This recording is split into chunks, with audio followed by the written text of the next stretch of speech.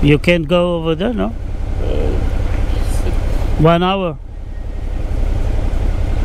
Okay. Looks like the road is closed. We cannot go any further.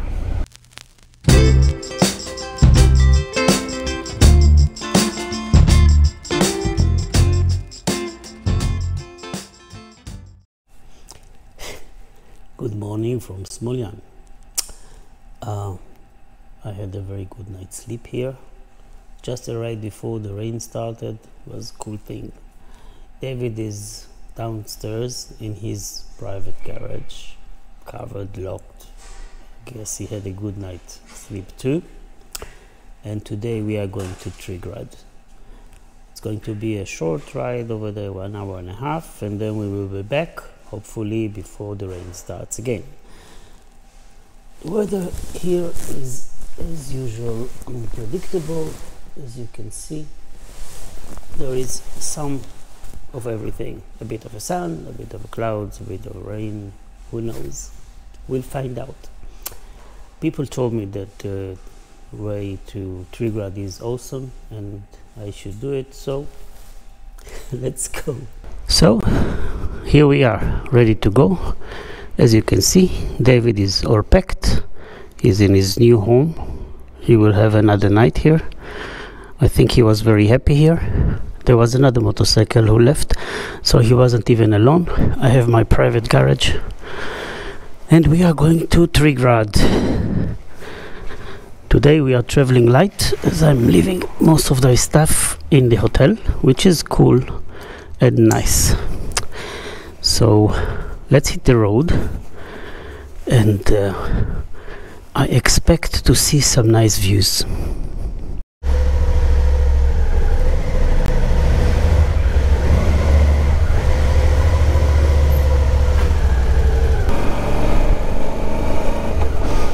Dark clouds. This rain is annoying. Anyway, I already put my rain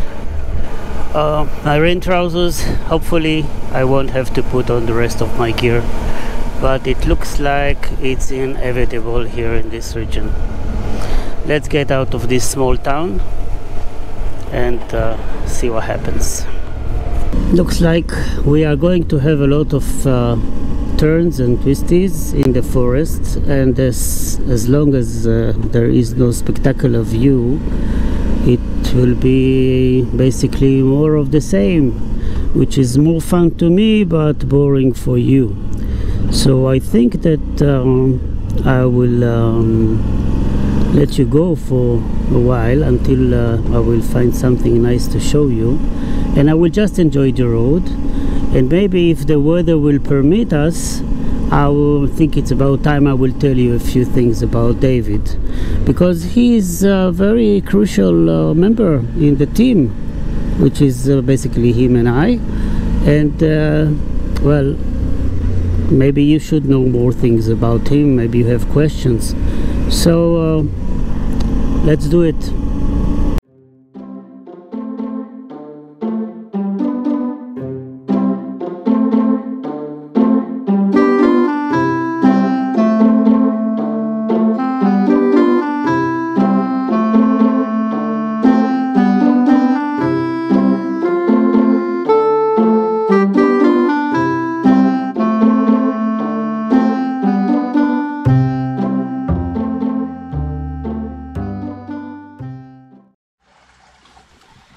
We are on our way to Trigrad. So far there is a bit of a sun, so it's nice. But there's one thing I wanted to show you, and this is something that is very unique to Bulgaria.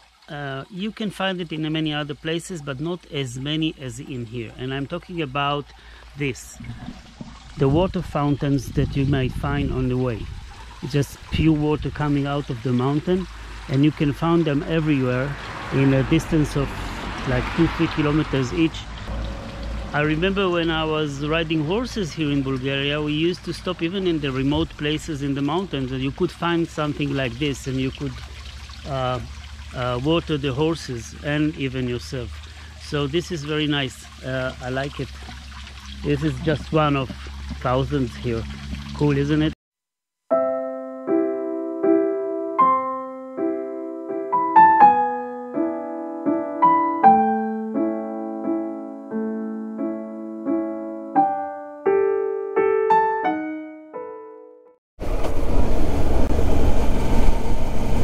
Hi goats, what's going on?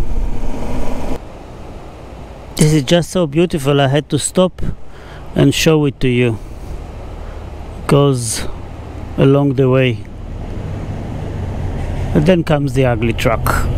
And if you were wondering how is the road, so I must tell you that until now everything was fine, but when we turned left to Trigrad, we are back to the patches and potholes.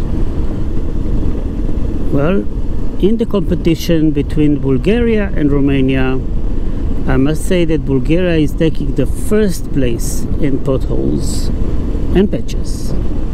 Bulgaria, congratulations, you won the trophy. Rather dark in here, spooky. David, are you afraid of the dark? David is not afraid of anything. He's a beast.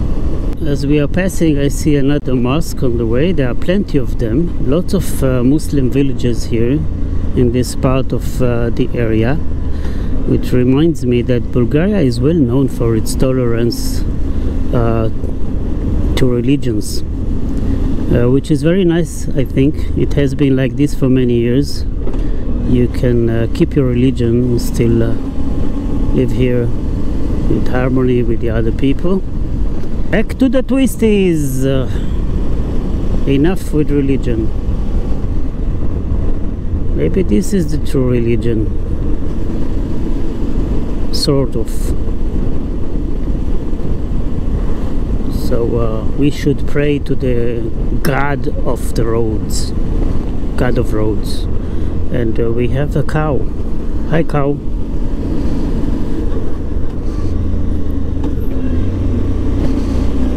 And the God of the roads should have a name. What name shall we give it?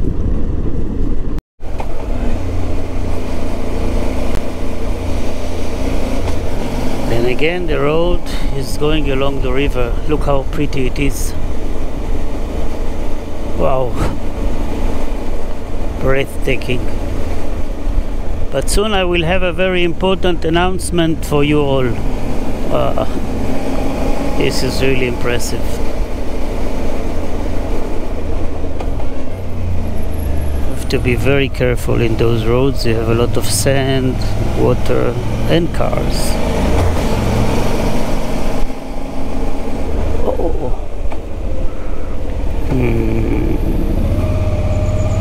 And some, I guess the road was washed away.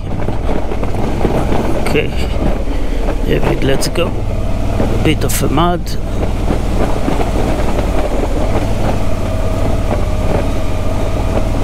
It was completely unexpected.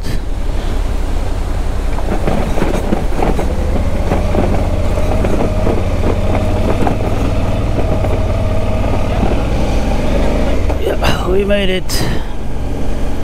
Wow, back to the asphalt.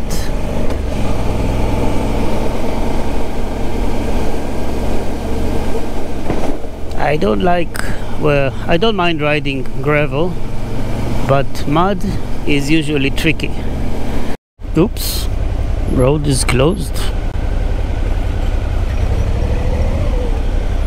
That's it. It's closed.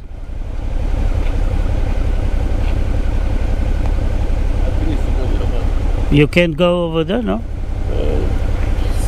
1 hour. Okay. Looks like the road is closed. We cannot go any further. He says that they will open it within an hour. So I don't think that we will wait here. We should turn around. That was completely unexpected. Oh well. We were so close, 4 kilometers away from Trigrad. Next time. As we are standing here by the water and hoping that they will open the road faster than we think, Well, there is nothing that you cannot fix with the duct tape. You see, this is my tank bag, which was brutally damaged by the hailstorm, and it has this plastic thing that is covering his upper part. This plastic thing was broken by the hail, like he got really strong hits. So there's nothing that I could do but to put this beautiful duct tape over here, and it is as good as new. So I guess the duct tapes can fix anything. I even put those here on the side because my 21 brother bag was scratching the paint. So duct tape heals and fixes everything, and I think that we should start using it with treatment of different diseases. I bet that it can treat anything. Okay, it looks like this road is not going to be open soon. We've been standing here for 30 minutes, nothing is happening. So I guess that there is no other way for us but to go back and maybe visit Trigrad some other time. Only 5 kilometers away from this nice place. Hey David, we go back. Hey, so I promised you a few words about David. So here he is. David is nothing but an old 8 years old Suzuki V-Strom 650. He's not very special because he looks like other millions of him, I guess, that are on the road, but he is very special for me because he takes me places and he's doing a very good job. And let me show you a few things that we have on him. First, he is 8 years old. He did something like 70,000 kilometers.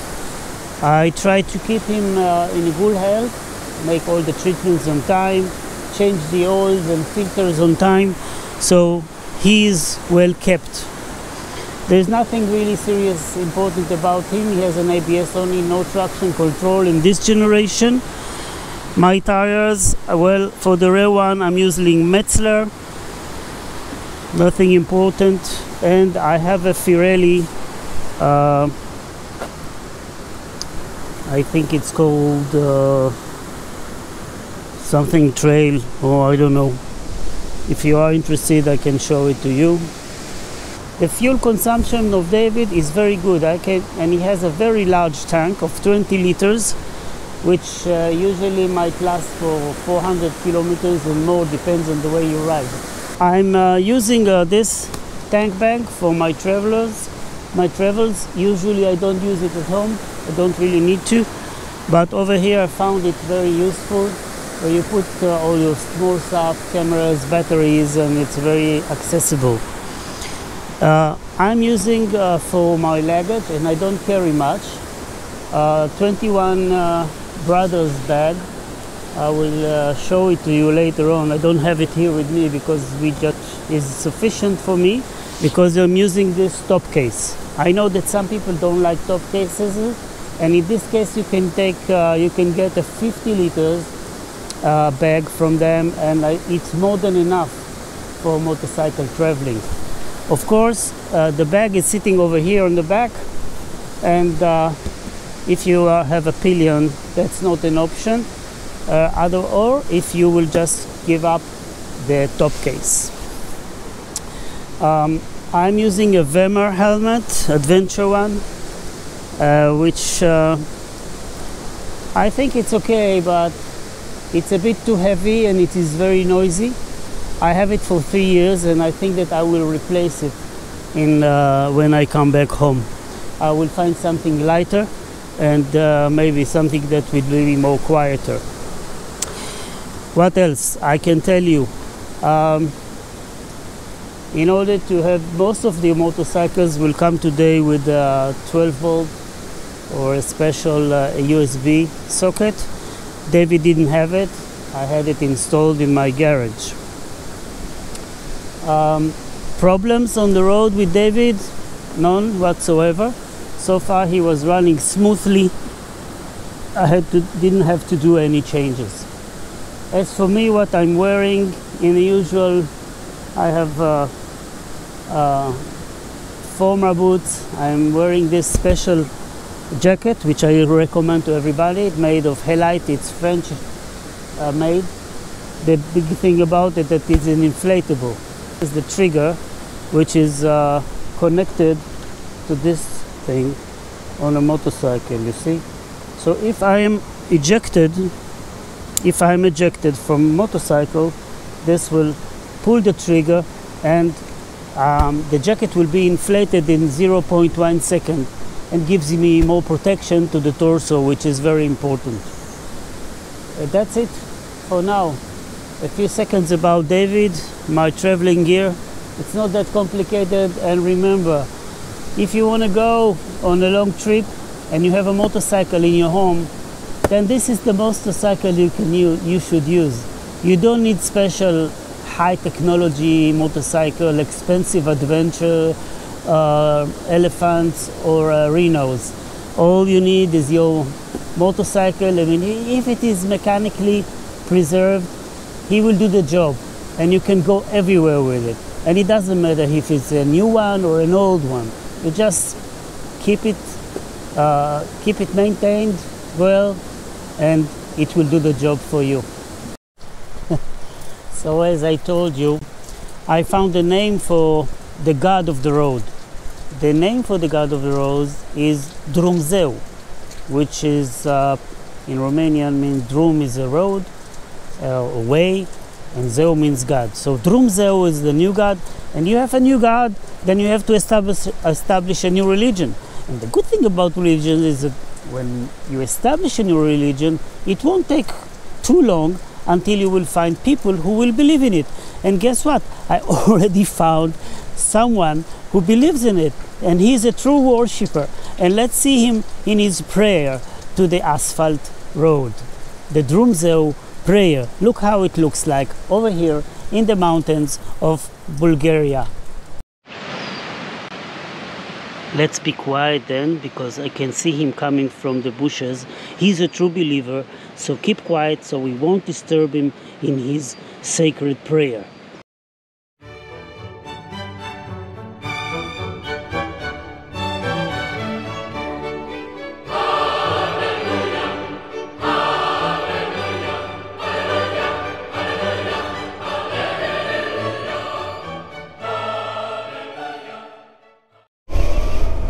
Okay, I think we have to cross that mud trap again.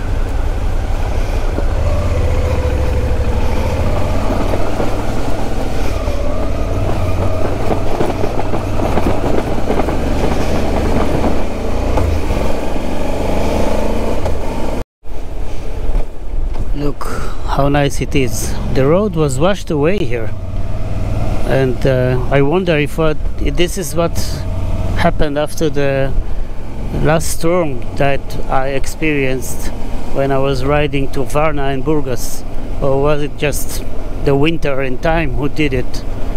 Anyway, going back is much nicer, and you can have a good view of the river. This car is waiting for me. Yeah, you see the road is washed out over here as well.